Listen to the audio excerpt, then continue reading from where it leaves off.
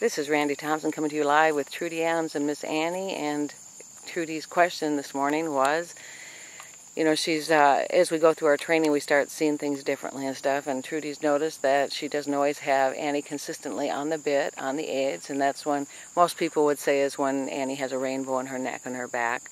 So what we're doing is we're isolating that feeling by having Trudy really focus on the steps to connection as a way to know exactly where Annie's head position is. How does that feel different? Yeah, that feels different, but I'm sure it's because you got on her first. Well, that doesn't matter because you needed to feel this, right? Yeah. How does that feel different than what she normally does in the warm-up walk? She's not coming through her back, or she doesn't have the rainbow in her neck. That's right. So what she was noticing, I actually got on Annie a little bit before she did this morning to show her what we were doing. And so she's now feeling that Annie's got a different movement because as soon as I get on a horse, I ask them to connect a little differently. And that's what Trudy's learning now, is that it's okay to ask your horse to stay connected with you. That's very nice. And you feel now she's understanding it different, isn't she? Yeah, but she can be resistant.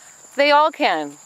Because they're, like you said, they're trying to figure out what is it that you really want them to do. But I feel like she's really marching. I guess that's always the best word I can call it. That's a good word. It's a nice forward marching walk. Okay, now when you do your turns, remember, you've got to feel her picking up your outside seat bone. Then you'll know that it's right.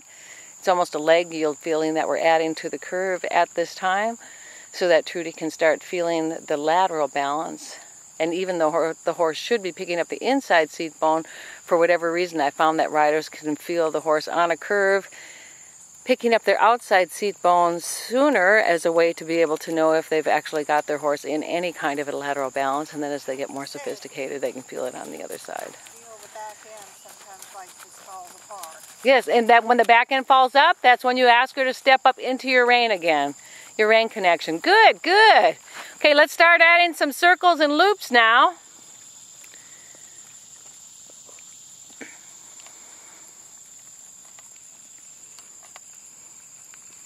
So Annie and Trudy are competing in training level right now, test 3. They're doing schooling shows this year and working their way up.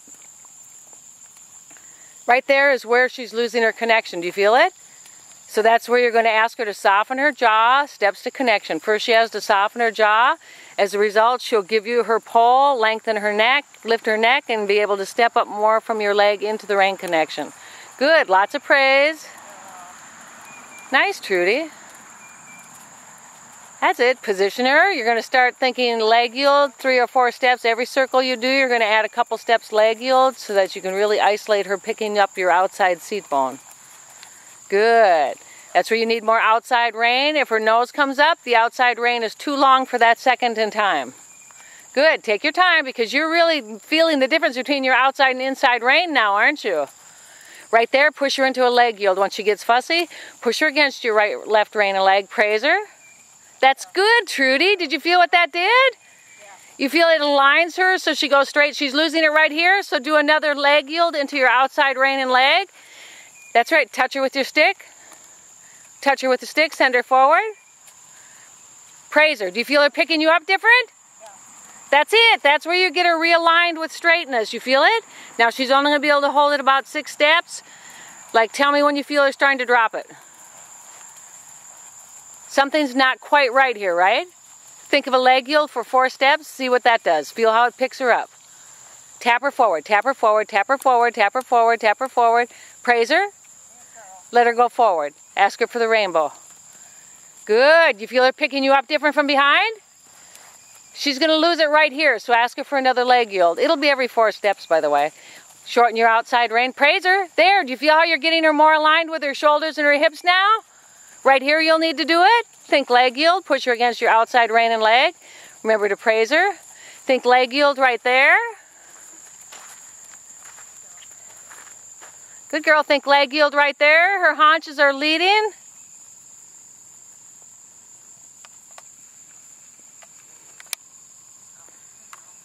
Good. Right there. So she's just thinking of a leg yield. What that does is it gets the rider's inside leg active to where they can actually put the horse softly against the frame of the outside rein and leg. Good, good. How often do you have to keep sending her over to the right rein? Yeah. It's all right. This is what trainers do. So, yep, if she doesn't go over there, your outside rein is too long if her nose is up. And you're just playing with it because this is a different feel for you, right? Take your time. Now, whenever you feel even a sense of her disconnecting, you just get her to leg yield. Shorten your outside rein. Praise her. Yes, good, Trudy. And it might happen every 4 steps. It's all right. That's all right. That's all right. Annie isn't sure she likes this.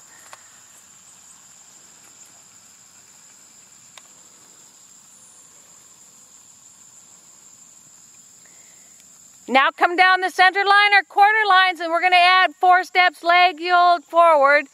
So it's just 4 steps leg yield and then forward, so you can keep the forwardness in your leg yield. Keep her more active. 4 steps, outside rein is too long. Good. So if her nose comes up and her neck goes flat, it's because your outside rein isn't supporting her. Okay, ask her again. Soften her on the outside rein and leg. Soften her more. Soften her more. Soften her more. More. There she goes. Praise her. Good. Do you feel how that can work for that? Good. You're going to cut across the ring. Go down a quarter line. Just keep doing something different. Leg yield to the other direction this time. The leg yields are nice. They really teach you when a horse is against that outside rein and leg, don't they?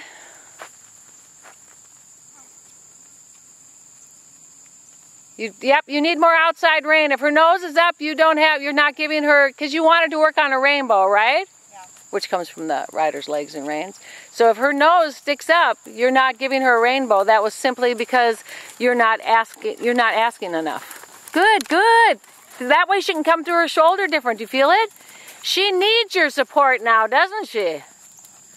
So this is different. Before we were riding her more like a green horse. Now you're saying, take my support in a different way. Good. Praise her. Just 4 steps and straight.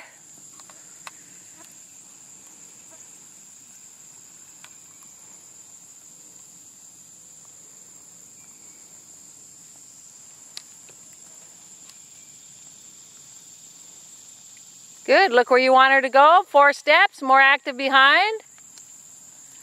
That's all right. That's where you've got to play with your outside rein more. So your right rein you're going to play more with. Good. Bring her to a halt. We're going to take a walk break. It's been 7 minutes now. Good. Bring her to a halt. Great. What are you starting to feel with what we're doing now, Trudy? What are we isolating? Not pulling on me. That's right. So the pulling on you is her just not being sure where to put herself, right? Right. She goes okay in the halls, but about beyond that. So what did this exercise teach you? Because your goal was to create a rainbow, which is really just the horse softening to your rein connection, right? Yeah. It's hard doing the lateral movement. She doesn't want to stay in that outside rein. That's right. She wants to throw her head all around. And it's not that she wants to, she really doesn't know what you want. Yeah. That's all it is. All right, let her have a walk break. Good job, Miss Annie.